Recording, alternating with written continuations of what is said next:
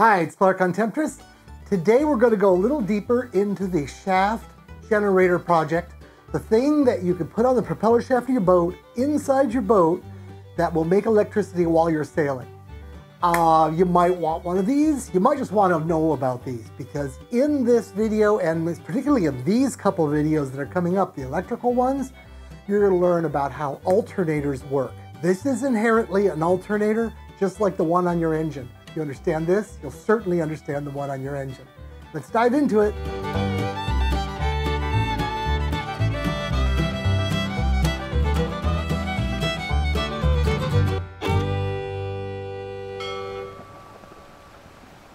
So what have we done so far? We've created this device that has magnetic poles that spin around when your propeller shaft turns as you're sailing. We have some coils of copper wire that stay still, so the poles are moving past them. And, well, how does that magically make electricity? In this video, we're going to go over the theory and really get a good understanding about how that works, and hopefully a good idea how you could make one yourself if you chose to. In the very next video, I'm going to actually have wiring on the desk, and we're going to be charging a battery with this alternator, with me cranking it. And you'll be surprised to see how much power this makes at very low RPM. Let's dive into it. Okay, first I want to catch you all up. Let me move my other camera. I've mounted this on my desk down here so I can easily turn it, and it's available, but it's not in my way. The addition I made that would not go into a boat is I've added this handle, and that's just to make it easy for me to turn it. It's just kind of bolted on with one of the mounting bolts, and if I turn it in this direction, it presses into this axle, so that all works fine. I made a few little changes to how the magnets are since we last talked. The original magnets that I put in the video are these large 1/2 inch by 1/2 inch by 1 inch magnets, but I had originally designed this to handle more magnets. So I just took some 1/4 inch by 1/2 inch by 1 inch magnets and just dropped them in there. The magnetic field is incredibly strong, and that's where they want to be. Before I would install this in the bilge of my boat, I would probably just pop that off and put some epoxy and let it go right back on. And then since there was a tiny space on this side, and you just might have to trust me, there's a little 1/8 inch magnet that I could put in there to fill the space. There wasn't a full 1/8 inch of extra space available on this side all the way around. So what has that done for me, the extra magnets? Well, more magnets, more power, so higher Gauss. Gauss is how we measure that magnetic field. So, you know, just simple. There's more magnet, it's going to push harder. But more important than that, that space. It's the space between the end of one magnet and the beginning of its partner on the other side. That gap, the magnetic fields can kind of flow out and back in, and we want them as dense as possible. So the closer we move them together, the stronger the flux gets in that area. And the final thing the magnets do for us is cooling. I know that sounds weird, but what we have here is these two discs that spin, and they have holes in them that let air in. And then the air inside there gets kind of flung outwards by the actual magnets, because they're like fins, you know? They're not at an angle or anything, but it still helps. And that blows air past the coils, and the coils are what would tend to get warm, so they give a lot of cooling to the coils. We'll get into heat management later on, but just know that this design with the exposed magnets sticking up blow a fair amount of air. Okay, we're all caught up. Time to dive in. Let's talk about how we make electricity out of a moving magnetic field. If we have a wire and we have a magnet, and here's an itty bitty little magnet with a north and south pole on the round ends. If we pass the north field across the wire, some electrical current starts flowing through that wire. And if we pass the south pole across the wire, the opposite happens. And it's not the pole itself that matters, it's the change in pole from a north field to a south field. The north to south would make power go in one direction, and the south to north would make it the other direction. I believe there's something called the right-hand rule that defines all that. But the thing about alternators, as long as the fields are going north-south, north-south, it doesn't matter. In fact, every alternator in the world, you can spin it one way and get power. You spin it the other way, you get the same power. Now, the cooling might not work as well the other way, so don't necessarily spin your boat alternator backwards, but it will make electricity. There's electricity. If I had a really incredibly sensitive meter, possibly I could see it on my oscilloscope, and I did this, I would see a tiny bit of voltage difference here, AC, going back and forth with every stroke. But it would be really, really small. So how can we make it bigger? We could make the magnet bigger. We could make the number of wires that we go past bigger. And the best way to do that is just coil them up. And if I did this, I would have significantly more voltage than when I just did this.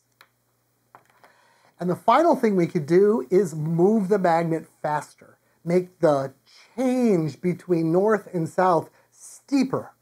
So if I were to draw that out, we'd find something like this. Let's say we have some wire in a coil, and then we have a magnet. I'll use this for my magnet. Let's call this the North Pole and this the South. So we have a rotating magnet now with two poles. So when we transition from north to south, current will go, let's say, that way. And then when we go from south to north, the current will go this way, back and forth. So as I rotate the, it's a problem using my pen as my magnet, but we'll do it that way. Okay, the tip is north. So as we're going from south to north, we're going to get positive. And then when the north comes straight up, we're going to be kind of zero. And then as we transition from north to south, we're going to get negative. And then when the south is straight up, we get zero. And continue, and we have a sinusoidal wave. Now, that's AC power. Our boats run on DC. We're going to get into this in detail later on, but if we put diodes on this, we can turn that into something that is more like that. It's bumpy, but we could even fix that with capacitors and various things, but with a lot of waste.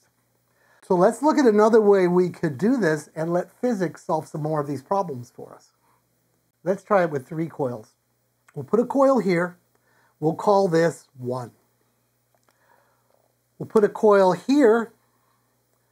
We're just going to call this 2. And we'll make a coil here. We'll call that 3. So now we have 3 coils. For the purposes of the rest of this, can I do a little shorthand to keep my brain from fogging? We're going to know that the power is actually generated during the transition between north and south. But let's just call this the north to south transition and the south to north transition, so I can have the pointer be what I'm pointing at instead of trying to work off in the side. When the first transition comes across one of them, we'll get, again, positive. Some time later, the next event is, oh look, the opposite transition went over 3. So we'll put that here. A little bit later, the first transition went over 2. A little more. Now the opposite transition is going over 1.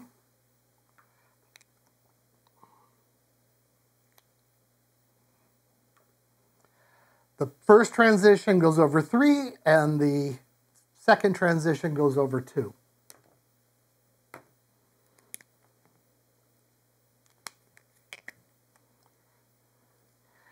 If we graph this out, what do we get? Well, we get that same sinusoidal wave for the first coil, number 1. For number 2, we get the same thing but out of phase. And number 3, again, the same thing but out of phase. We usually measure phases in electricity in degrees, you know, like 360 would be all the way around, much like this going all the way around. So these are all, 120 degrees out of phase with each other. If you just look at it simply, you can see there's a lot more area under the curve, and on average, it's more steady. Since power really boils down to area under the curve, area away from the zero line, if we folded this with a diode, we end up with something that is a lot flatter than that earlier curve, right? And when we get into the actual making power, this is going to be fun because we can put these curves right on the oscilloscope directly from the magnet generated power off the coils, and we'll see it show up there. It's pretty exciting. The voltage we generate comes down to be a function of the strength of the magnetic field that's moving, the speed that it's moving, how many pole changes per minute, because that affects the steepness, of course, and then finally the number of turns in the coil. So there's reasons why it's hard to change any of those, but there's probably a right answer where everything becomes the exact same amount of difficulty. The number of turns in the coil, you're going to run out of room eventually, right? So that might have a limitation. The speed in RPMs, well, you know, how fast can you really spin it before your source just won't go that fast?